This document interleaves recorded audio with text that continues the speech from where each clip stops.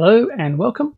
In this session, we are going to create a Microsoft Teams migration project inside the BitTitan MigrationWiz console, and we will apply all the rights necessary on both tenants to facilitate that migration. And I'm going to take you through the entire process end to end and what we need to do to have a working Teams project. Now, before we just jump in and just hit create project, I do like to go and set up the things that are necessary in both tenants first. So I'm going to take you through those. I'm going to refer to the help desk article, which is on the BitTitan website, which is at the help.bittitan.com, because it does have some vital information there that we're going to use to perform these tasks. So if you do go to the help option inside the console, you will get into that help center. And what we're looking for is under the perform a migration, the Microsoft 365, and then Teams migrations, there is a Teams migrations FAQ. Now, this is where that information is kept. Now, the ones I'm interested in particular are the ones here for permissions. And you can see here, what I'm after is this. Now, this will allow the application access into the tenant. So what we're going to do here, we're going to have to log on to both tenants with the global admin, but we're just going to grab this link address here. I'm going to apply that. So how we do that, we're obviously logged into the 365 tenant here. So just in another window, we can just go and hit paste and go, which will then ask us to accept these permissions. And you can see Teams full control, and it wants to be able to do this block of tasks, which we will say accept. And that will drop us back to the BitTitan front homepage. Now, we can check whether that's done or not. Let's close that out. In the enterprise applications, which is inside Azure, you can see we've got these two here already. If I hit a refresh now, we should see, yeah, there we go. There's the Teams full control turned up. Now, obviously, when you finish the migration, you might want to go in and take that off just to remove that access. But for now, that is what we need to do in there. Now, the next thing is we've got to make sure that that MigrationWiz service account is there. Now, if you've had that created for other projects, like the OneDrive or the SharePoint, it will use the same account, use the same security group and the like. But for the purposes of this video, you can see here we have the MigrationWiz account. The difference on this one is that for a Teams migration, the account must have a license for Teams. Under OneDrive and SharePoint, it doesn't have to have any licensing applied, but in Teams, it does. So we've got to make sure we have a Teams license in there. And also we need to make sure that if we go to groups, we do have a security group set up. And you can see there's a MigrationWiz security group. And we've got to make sure that that MigrationWiz service account is a member of that. So members, you can see, yes, there it is in there. So that is all set to go. We've got those two main things done. And now we can go ahead and create the project. Obviously, we need to go and do this in the destination tenant as well. So that's going to be exactly the same thing, exactly what I've done. You need to go and apply it to the target as well. But I'm just going to go back now and we can start the creation of this new project. On the front screen, we'll say create project, and it will be a collaboration project. And we're going to give it a name. Just calling it Zoetrope Teams. I've given it that customer, which we've got set up as well. So we'll do the next step there. And now we need to set up the source and the destination endpoint. So I'm going to say new on this one, and we'll just call this one Zoetrope M365 Teams. It is a Teams source. Then we need to give it the credentials of our service account. That's right there. Add that. And next step will be the destination. So we'll do the same thing. Very, very similar. Like so, we'll tell it Teams is a destination. And we can say, yes, we want to do one with the document versions and metadata. And we'll give it that service account that exists on the other side. Like so, and we are going to use the Microsoft provided Azure storage. As you can see, it's not recommended for anything over 5 gig. For this demonstration, obviously, we've got a small amount of data, but you can set up the custom Azure storage, and then you give it the account name and the access key here. So if you need to do that, you can apply those items there. But here we just hit add and go and look at the summary. Now, we don't need to do anything in the advanced options. We don't need to tell it anything, like I say we did on the OneDrive and SharePoint. Teams doesn't require that. We just go straight into the Save Project here, and we are presented with the screen, which I'm sure we're all familiar with, where we can add the items for this project. And one of the nice things here is we can do the auto discover for Teams as well.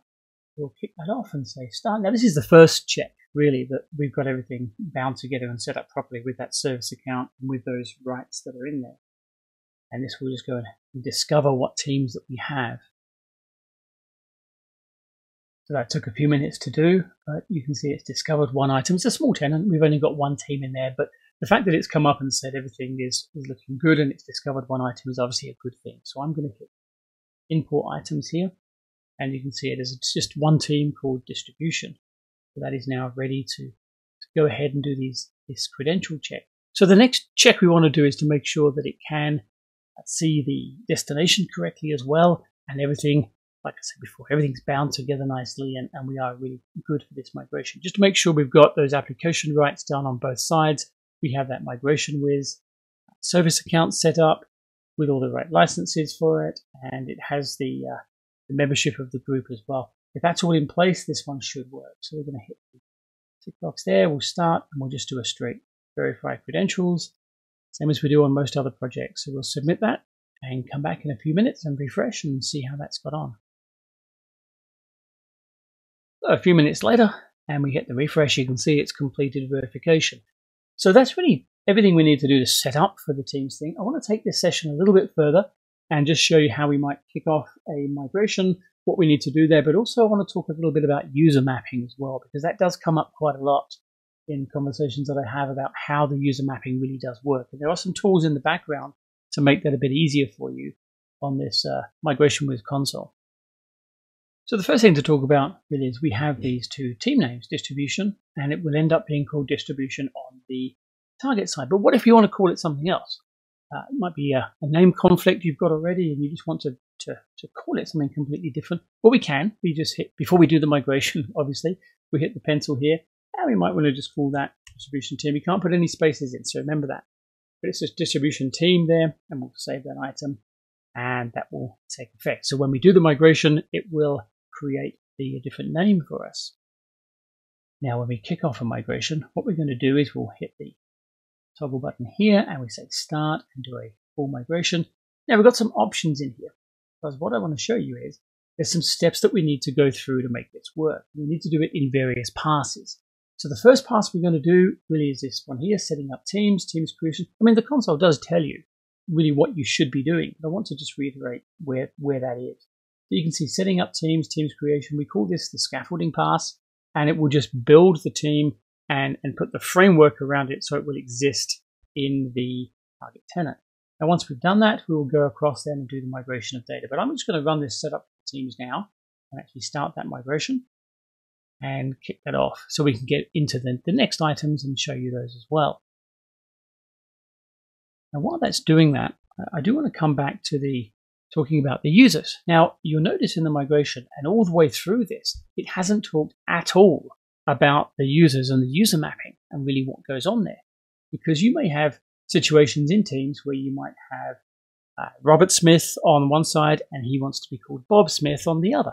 Now, the way the migration works is it would take everybody that's a member of the distribution team, take the prefix of their UPN. So in this case, it might be, let's say Bob Smith, and he wants to be, let's suppose he's going to be Robert Smith on the other side. It's going to create Bob Smith, but it's not going to find Bob Smith on the target tenant. So he's not going to become a member.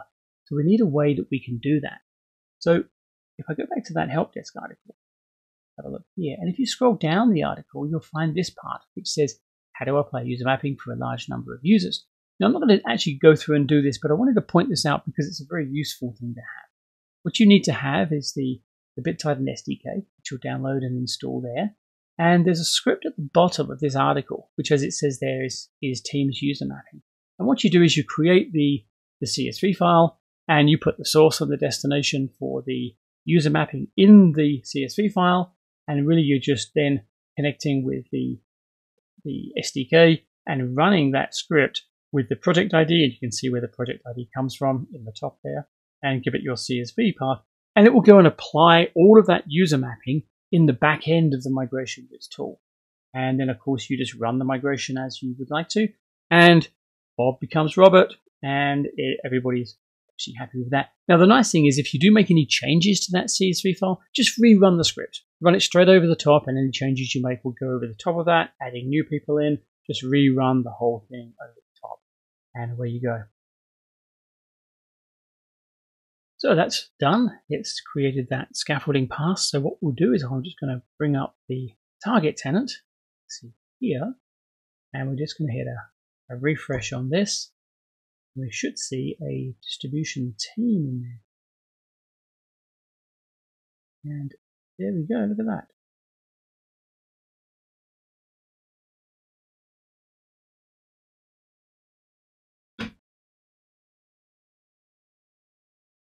And what you may be surprised to see is the fact that it's still called distribution as a title, but it's actually the distribution team down here is what we've changed. That is the actual architecture of the team is based on the UPN, which is here. So that's really what that renaming does. So if you do need to change the name, by all means, just go ahead and we can actually just change it in here. There's a space. Now you remember I didn't put a space in the team rename, and that's because the rename is this part here. So we can just go and apply that if we wanted to, and that is all good. But now what I want to do is just drop away again, and we're going to go ahead and do the migration of data between them. So we'll just click on it again and hit start for the full migration, and you can see that we are now do migrate data. Now what it's recommending is that we do conversations, documents, let's say documents there, and the versioning, any metadata, document permissions here. Yes, it can cause it to be a little slow. Document permissions do take a little bit longer to go, and we'll turn that off. So really what we're grabbing here is these main items. So documents, metadata, versions, document permissions, and the conversations. So we'll hit start and let that run through. Now for testing purposes, I'm keeping an eye on how this is going on both the source and the target. So let me show you what that's being submitted. This is logged in as John Smith on the Zeotroop side, so we can see what his team looked like. So you can see he's got just a very small team. He's got a channel there with just 2 messages, and he's got 1 file in there. It is obviously very, very small, but what I'm expecting to see is obviously this data to come over into the target. Now, at the moment, we haven't applied any memberships. So if we look at his account on this side over here, you'll see he's actually just a member of one team. He's not a member of distribution yet, and he can't see anything. So this is his account inside the target tenant, and there is not much happening as we would expect until the point where that membership comes through and everything should come to life. So we'll keep an eye on that, and we'll show you when that goes through. Alrighty, so that pass is completed. Now, if we go and click in any of these items here, you can see what it's done. If you're inquisitive about exactly how much data it's moved and what it's done in certain areas, this is going to give you a good synopsis of what is going on. You can see not much in that channel, as we know, but you can see how that might be helpful. So let's just go back up here, and we're going to do a final pass now, which is going to start adding people into the team. Now, this is the one you might want to schedule for later. Maybe a weekend or depending on the migration you're doing, but there is an option to do scheduling down the bottom. So here we're just going to do the migrate data, and all we're going to do here is the teams and channels memberships and the planner. Now that scheduling is actually down here a little bit. We can say if we want to schedule it for a particular time, we can certainly do that. But in this case, we're just going to do these two and kick that off and come back and see what that looks like shortly. And there we go, we have that final pass completed. So we once again have a quick look in here, and you can see we've got ticks and really no errors across the whole migration, which is good to see. What I will do is just drag through that destination logon, and you can see, yep, now John Smith is now a member of the distribution team in general, and you can see there's some messages from the previous tenant. It does flag them, they are from the previous tenant, but they're still usable. You can still reply them, what have you here. And in the files and other tabs, there's the file that's come across too. So I would put that migration down to being successful, and we are completed. So a quick recap on this session. What we had to do was set up the application permissions, which we grabbed that control from that help center, applied those permissions to both tenants. We then created the MigrationWiz service account, made sure that had a license that had access to Teams. It doesn't need to be an admin of any sort. It just needs to have that license. The admin requirement is based on the application permissions. That's what we proposed. Then we also had to make sure it was a member of the correct security group, and we were able to then do the auto discover, bring the teams in, change the name if necessary, and bring over that data from one tenant to another. And also the mapping of the users. If they needed to be changed, there's the script on that. Let me show you where that script is in the help desk article too. So as I said, it talks about it in that article, which you saw, but it's actually right down, oh, excuse me, making everyone's eyes go funny. But if you go right down the bottom, there it is. There's the example CSV, and then the other PowerShell scripts which you would need to perform those tasks. So with all that, thank you for watching. Hope that was helpful, and we will talk to you again soon.